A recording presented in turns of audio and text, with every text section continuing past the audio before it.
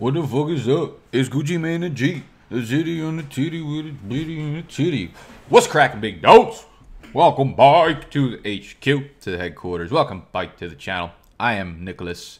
I am still unable to load video on the OBS screen capture software. SOS, somebody fucking help me figure that shit out.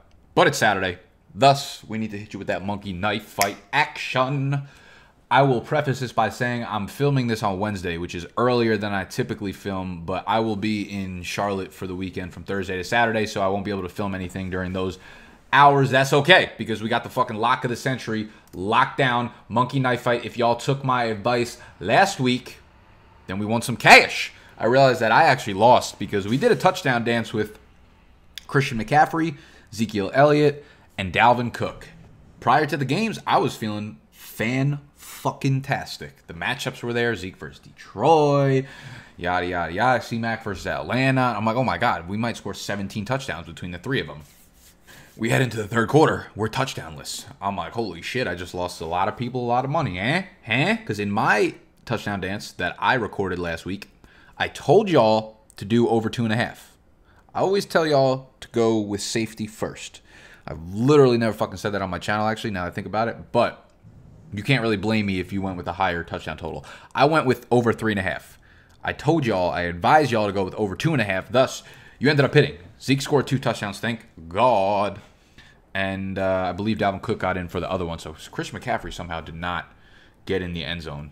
190 total yards from scrimmage. It's a fucking travesty. Lost a lot of money doing that. Anyways, we got another lock. But we're going to stay away from the star shootouts, the touchdown dances, yada, yada, yada. I think what happens is when you play in one single game, it's easier to hit on the over-unders because you can kind of weave a game. Each game has its own story, its own thread, right? So, for instance, a couple weeks ago, we had a monkey knife fight in which we did the reception collection. So you have to pick 3 wide receivers or 3 players throughout the game in which you think will hit a certain number of receptions for that game. We picked Mike Evans, Chris Godwin, Tyler Lockett. So rather than picking 3 stud receivers scattered throughout 3 random games, this made a lot of sense. It was an easy hit on the over. No matter what happened, we were going, obviously both defenses are not good against the pass, but the bigger picture here is like, you have fallback plans because, hey, say Mike Evans has a bad game, that almost definitely means Chris Godwin has a good game and vice versa.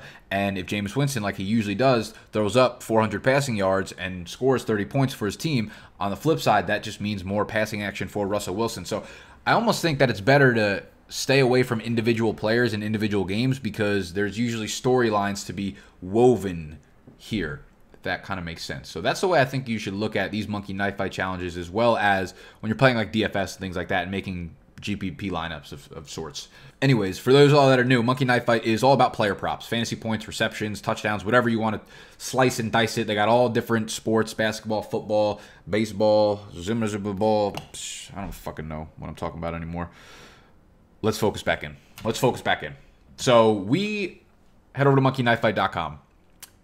If you make your first deposit and you use the promo code BDGE, you will get a 100% deposit match bonus on whatever you throw down in there. $10, $20, $100, $50, $100 million.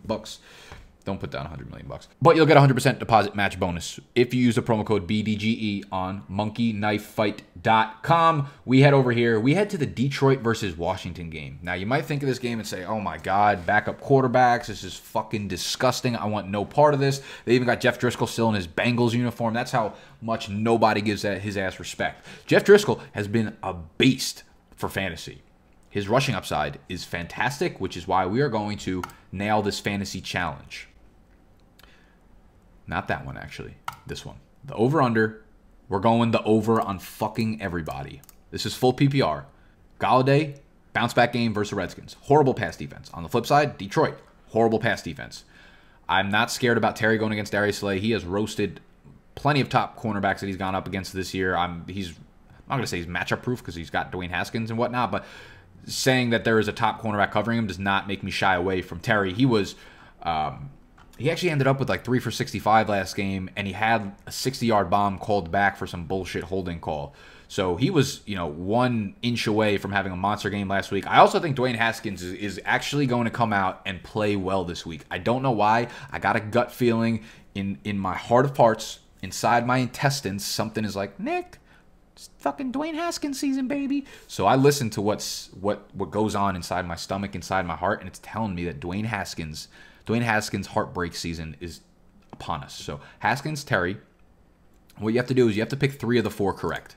So we have Driscoll, Haskins, Golladay, Terry. I think this is going to turn into like a disgusting, homeless version of a shootout.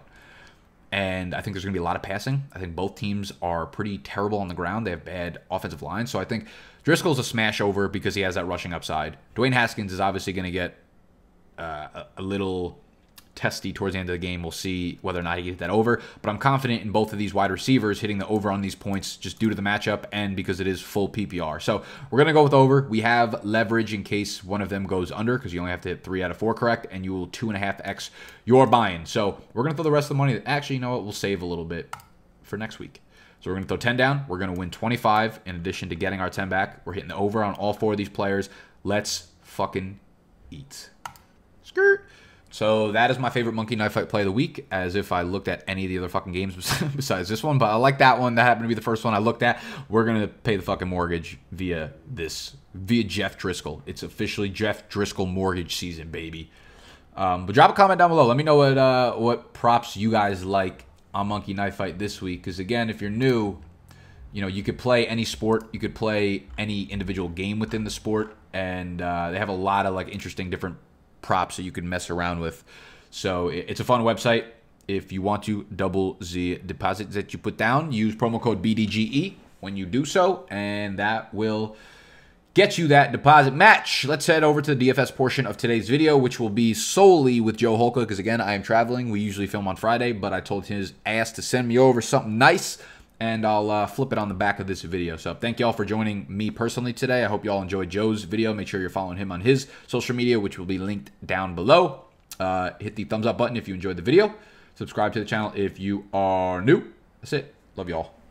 If you're wondering what I'm looking at when Nick and I are doing our shows, it's typically going to be my data sheet, and I do make this available to all my Twitch subscribers as well. I know we talked about my streams on Sunday morning, but this is something that I put out in the beginning of the week when I go through my first looks, but also something that I'm using and updating throughout the week to build my lineups on Draftkings and Fanduel. So if you want access to that, make sure you jump in my Discord.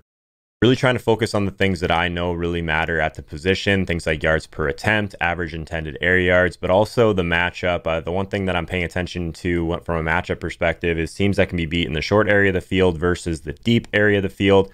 Vegas lines, looking at things like pace, game environment, but also pressure, teams that are pressuring over the short term as well. So a team like Atlanta, who's been pressuring a ton recently, will pop up on this sheet. So for example, Jameis Winston, 6,200.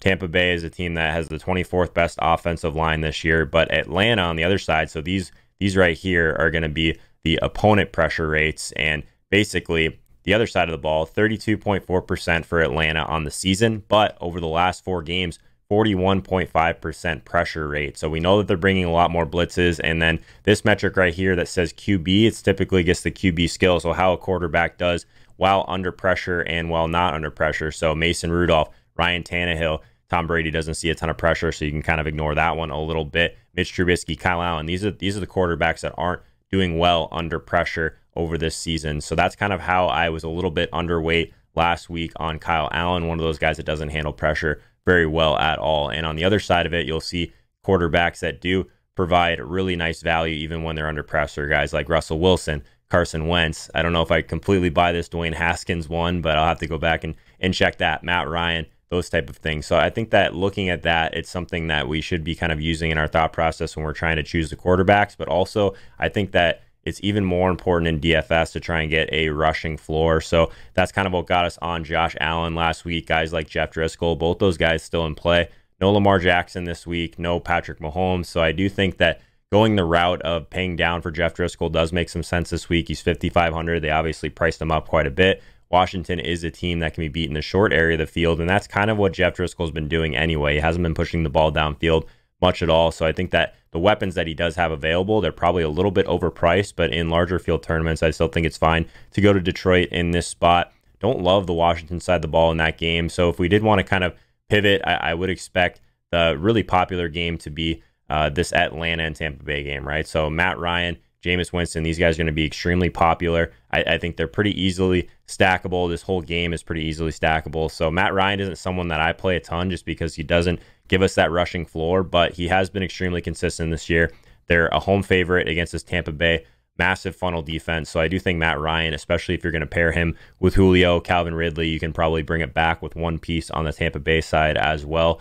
Squarely in play this week, especially in larger field tournaments. I play a lot of higher stakes, smaller field stuff. So guys, that the difference between trying to beat 100,000 people in something like the Millionaire Maker, or for me, 100 or less, 50 or less people, I like to build in the floor of the rushing upside. So I do think that Russell Wilson is pretty interesting this week if you're paying up against Philly. This is a team that we can target, but they have been a little bit better since they've gotten a little bit healthier in their secondary. But Russell Wilson, a guy that's not scared to push the ball down the field. He's one of the most efficient quarterbacks in the red zone. We know that. The price tag, 6,800, being the most expensive this week, I still think it's relatively in play to get there this week. So I think that he's the top end guy that I would be prioritizing in addition to Winston and Ryan in that high total game. But if we wanted to pay all the way down, I do think there's a couple options that we should at least be considering in larger field tournaments, or if you just really wanted to go with a stars and scrubs approach. So Ryan Fitzpatrick, he's 5K. Mitch Trubisky is 5,100. And this is kind of the difference between season long and in DFS, because we would be considering these guys in a slate like this week where pricing is extremely tight, right? So I think that that's the only reason you'd be considering these guys. Ryan Fitzpatrick, some clear weapons that you can stack him with as well if you wanted to go with Devontae Parker, if you wanted to go with Mike Gesicki. So I think that the price at 5K against this matchup where Cleveland does have some injuries as well, not sure they're going to be able to bring as much pressure as usual. They have some secondary issues. I think that Cleveland and Miami game might be a little bit sneaky as far as shootout potential. So I like Fitz. He throws the ball downfield, gives us a little bit on the ground. Mitch Trubisky is someone I don't think I've played all season, but the Giants matchup is really strong. Well below average in all the categories that I am kind of looking at. Mitch Trubisky hasn't been using his legs much, but we've seen him do that in the past. It's really a price thing with 5,100, and there's a couple options I think make sense. Taylor Gabriel is really cheap on DraftKings as well. So if you're in kind of a pinch and you want to kind of leverage the field a little bit with a really cheap, low-owned guy that you can stack and kind of just jam in some studs like Julio, Michael Thomas, Christian McCaffrey, it's a lot easier to do if you pay all the way down at quarterback. I still prefer Jeff Driscoll. It's pretty. It's one of those slates where if you did want to get up to Russell Wilson or even Josh Allen in a tougher matchup, I think that's kind of where my preference would be if you are going to avoid this Matt Ryan and Jameis Winston situation. So I will say that I am kind of on the side where I think that this Atlanta defense is for real, just because since they came out of the bye and they got that change at offensive or at defensive coordinator, they've just been bringing so much more pressure, and that's something that I really try and avoid when picking quarterbacks. So Winston, I think, is definitely going to draw a ton of ownership this week because of the matchup. But I guess I have a little bit of pause based on what Atlanta's been able to do over the last 2 weeks. At the running back position, if you guys have watched any of my shows with Nick this year, I do think that just trying to pile up as much volume and just paying up for these guys is what makes the most sense in pretty much every week. So Christian McCaffrey is someone that I've played, I think, in every single slate he's been in, at least on the main slate. So 10-5 is something that does, I guess, you have to have a little bit of flexibility with the rest of your roster to make it work. But I do think that there's really no one that can kind of compete with his workload, his usage through the air. Against New Orleans, this is a tough spot, right? So 9th best team against the run, 8th best against running backs in the passing game. So it's not a great matchup by any means. The team total is relatively low. So if you did want to pay down from Christian McCaffrey this week, the guy that I'm on is Alvin Kamara. So 8,200. He's someone that I don't have projected for as many touches as some of these guys up here, but the passing game involvement has just been crazy. 10 targets in each of the last 2 games. He's 8,200, so you got to pay up for a little bit. But Carolina just gives it up so much on the ground as well that I think this could be a pretty big blow-up spot for Alvin Kamara. And I think that that's a team total that I really want to have a piece of on the New Orleans side of the ball. So interested in Kamara. I think he's probably going to be one of the best plays on the entire slate at any position. So prioritizing him for sure. I still think Le'Veon Bell is a little bit underpriced relative to his volume. 6,400 is the guy that I'd probably take some shots on in tournaments.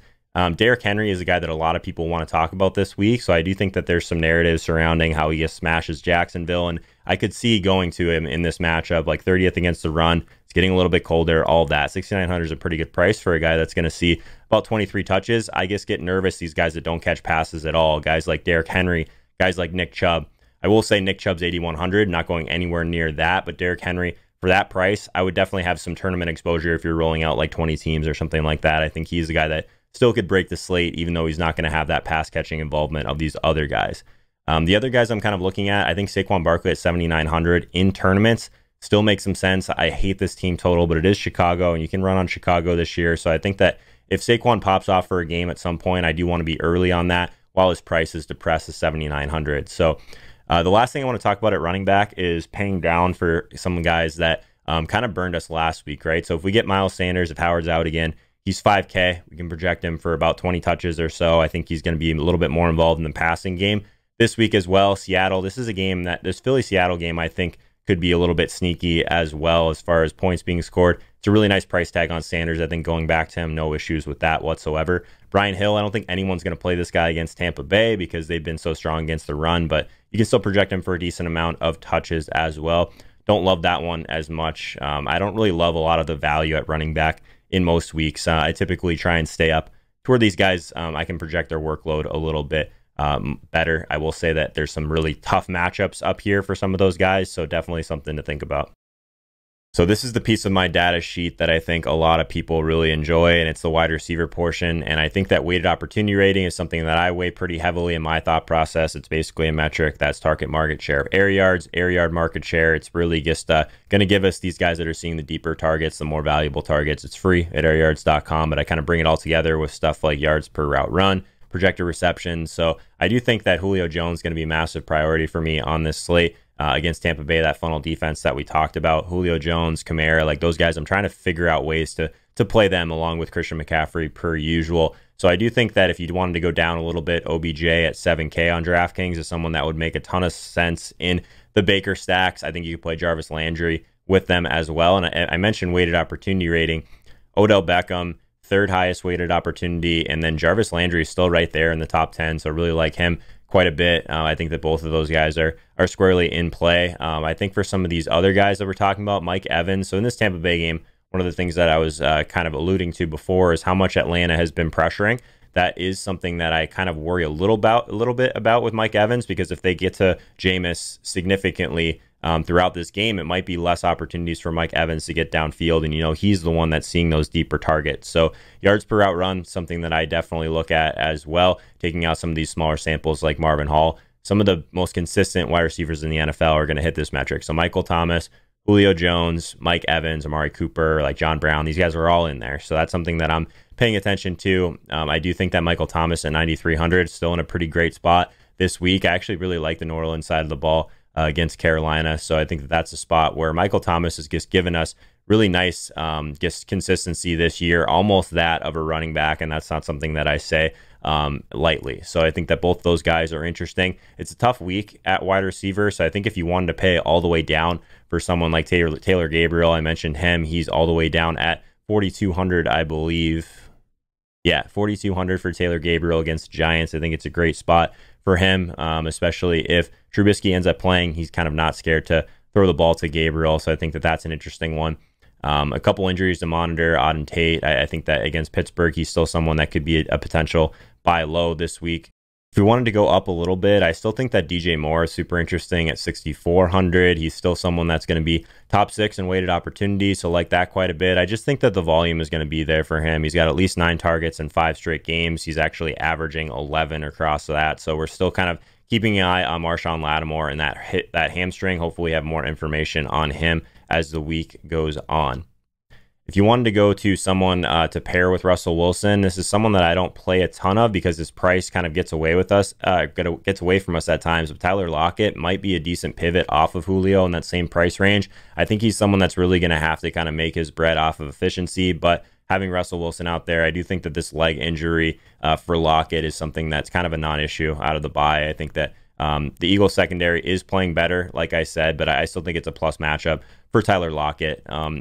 Outside, if you didn't have the salary gap to Julio, I think you still consider going to someone like Calvin Ridley in this spot. So Calvin Ridley is someone that I think after he had that big week last week, I think maybe people might jump off of that, but he definitely benefits from kind of Hooper still being gone and just in general, Brian Hill, right? So Julio Jones, his foot was kind of an issue earlier in the week. It looks like that's kind of behind us at this point. But again, massive funnel defense from Tampa Bay. So I think going there all the way down to Russell Gage, I think we look at that play a little differently. If he scores last week, he's super cheap, just like these really cheap wide receivers this week, I think might be tougher than it has been in the past. I think Randall Cobb at 4,800 is someone that we could consider. He's really kind of come alive recently. He's had at least 7 targets in 3 straight games, 5.8 on the season. So I think that it's really one of those spots where if Amari Cooper last week was as limited as they're kind of talking about, I still think that there's a chance that Stephon Gilmore could shadow Cooper in this week if he is feeling a little bit better. So that doesn't, honestly,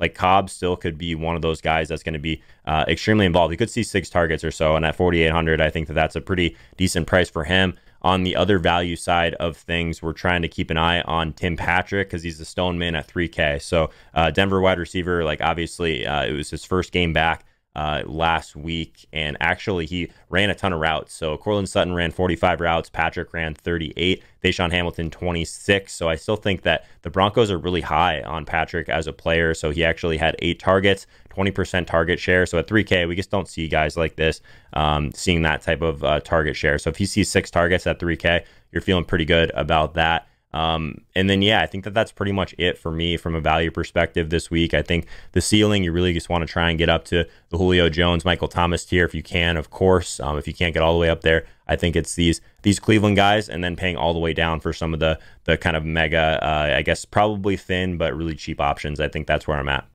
So at the tight end position, one of the things that I'm paying attention to is routes run over the last 4 games. We obviously want tight ends that are blocking less, running more routes. So someone that really stands out to me this week is Vance McDonald at 3,500. I do think that anytime you're kind of placing your hopes and dreams on a Rudolph-led offense, it might be a little bit scary, but it's an awesome matchup against Cincinnati, 31st against the tight end this year. So I think at that price point, he's someone that could pay off that very easily. I do think that if you wanted to go to Noah Fant, that would still make a ton of sense. I think that Finley has been throwing to the tight end more than almost anyone in the entire league. 3,900 for Noah Fant. Since Sanders has been gone, he's had a pretty massive target share there. So I think those are the 2 guys at the cheap end that I would be prioritizing. Maybe Dallas Goedert if we don't have Alshon Jeffrey again in this game, plus matchup for Goddard. They've been running a lot of 2 tight end sets as well. I think that Ertz might just be a really tough guy to get to this week at 6K, so not so much interested in that from kind of a point per dollar perspective. So I think those are probably the guys. Tight end seems relatively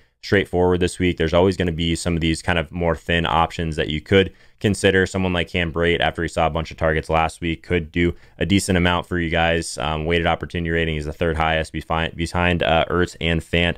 Saw a massive amount of targets last week. We do think there's going to be some fireworks in this Tampa Bay Atlanta game. So targeting teams with large totals is something that I do like to kind of prioritize. I just don't think Jared Cook is running enough routes for me, but he could get there, and I like that total quite a bit against Carolina. It could be kind of one of those guys that ruins a week. Mike Gesicki is someone that I think will have a couple of big games down the stretch. It's just going to be really hard to kind of quantify when those games are going to come, but 3,400 is still a really nice price point for him. He just hasn't done a ton with his volume so far. So I think that in a larger field tournament, maybe if you're playing Fitzpatrick, something like that, it's a really cheap option that's just going to pivot off of, I think, Fant and McDonald, who might end up being significantly more popular. So at the defense position, a lot of the really large favorites this week are priced up. So it's a tougher spot to where I personally just like to focus on pressure rate at this point and really try and target some of these spots where I think there could be turnover. So I think that Jacksonville at 2,800 really stands out. Ryan Tannehill is someone that will take sacks. He's taken more sacks over the entire last season outside of Dwayne Haskins than anyone. So these guys that take sacks: Haskins, Tannehill, Finley, Daniel Jones. So targeting those guys with defense is something that I always think makes a decent amount of sense. Not so much on Detroit. They don't pressure enough, but again, targeting Haskins is probably not the worst idea. I do think Cincinnati at 2,100, like, again, not a play you would probably ever consider in season long, but they're pressuring at an above average rate. Mason Rudolph, we know he will make mistakes and throw picks. So someone that hasn't done very well under pressure this year. 2,100 does a lot for your roster. We talked about the Cardinals last week at 1,500. Like, you need to save at these positions where there's a lot more variance, in my opinion. And it's definitely going to be turnover and touchdown driven on the way DraftKings scoring is. So I think that paying down is something I'm almost always trying to do. In this spot, I'm always going to try and target pass attempts whenever possible as well. So if you did want to go the route of playing the Tampa Bay defense, kind of middle of the pack in terms of pressure, but I do think there's going to be a lot of passing on the Atlanta side of the ball as well. Matt Ryan is someone that was throwing a decent amount of picks earlier in the season, so he might end up kind of going back that route as well. Philly defense, I mentioned they've been pressuring a good amount. They're getting healthier, 2,500 against Russell Wilson. I don't love targeting Russell Wilson basically ever. You can see he's really strong under pressure, but he will kind of run into some sacks now and again. So I think 2,500 for that price is something that would make some sense. Cleveland, I was a little bit higher on earlier in the week before I realized how many injuries they had. 3,800. I think that against Miami and Ryan Fitzpatrick, you can still project them for a decent amount of raw points, but I'm not sure how popular they're going to be. So I'm going to kind of monitor that as the week goes on. That's going to do it for me this week, guys. Going to kick things back over to Nick. Want to remind you guys that I do go live every Sunday at 10:30 Eastern time. Going to go right up until about 12:15 this week, so a little bit of a longer stream. So if you're watching this for the first time or you've been with us throughout the year, come hang out with us on Sunday morning. If you're into DraftKings and Fanduel, definitely check out my channel as well. I have a bunch of videos going up throughout the week. Just posted a stacks video. We'll have some of the top value plays in that video up soon. And then again, my first looks have been super popular, kind of working through that data sheet. And if you did like the data sheet, make sure you jump into the Discord.